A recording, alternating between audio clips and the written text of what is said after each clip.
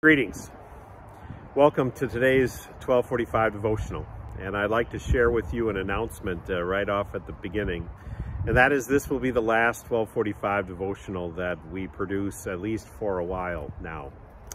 I am very blessed that Lord of Life is a generous congregation and cares for its pastors, such that when I first came to Lord of Life almost 8 years ago now, there was in the agreement of my coming that for 7 years of service, I would be granted a sabbatical, a time of rest, a time away, a time to retool and rejuvenate my ministry.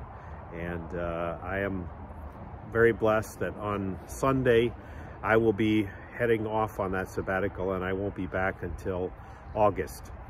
Mindful that that's going to be, my absence is going to be even a bigger burden on the staff here at Lord of Life. We wanted to pare down some things.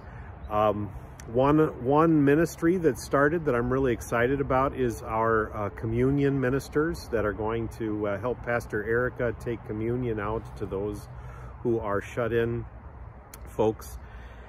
And it has seemed good for us to also bring an end to this, the 1245 devotionals for a while anyway. They began when COVID hit, and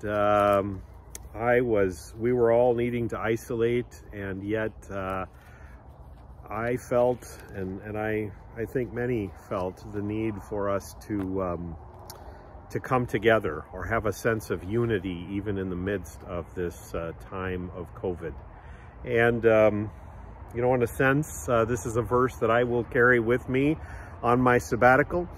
And I would encourage you, though we're not going to be making these 1245 devotional videos now for the foreseeable future, maybe we'll bring them back in the fall. I'm not sure about that. But in the meanwhile, I would encourage you to set an alarm at 12:45 in the day, and just take a moment to say a prayer for your church community, your congregation, and in particular, I hope you'll keep the staff at Lord of Life in your prayers, and I would covet your prayers as well if you are so moved to make them at 12:45 each day. The inspiration for our 1245 time comes from Romans chapter 12, verses 4 through 5, which I'd like to share with you in closing. It goes like this. For as in one body we have many members, and not all the members have the same function, so we who are many are one body in Christ, and individually we are members one of another. That is a truth that we celebrate, that is part of our community life, that sense of oneness, no matter where we go, what we do, sabbatical, not COVID, not, and I hope we can carry that spirit of oneness forward each and every day. Let us pray.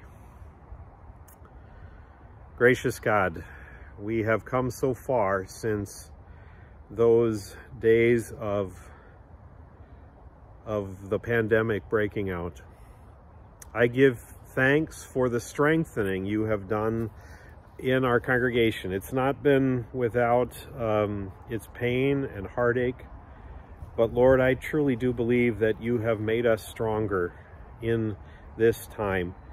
And I give thanks for all the ways in which we have grown together as one body, even though we may have at times felt separated.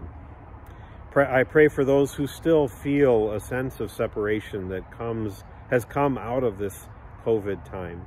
I pray that you will work in and through our lives and in and through our community to gather us together. Help us walk with one another faithfully. In Jesus' name we pray. Amen. God bless you wherever you are.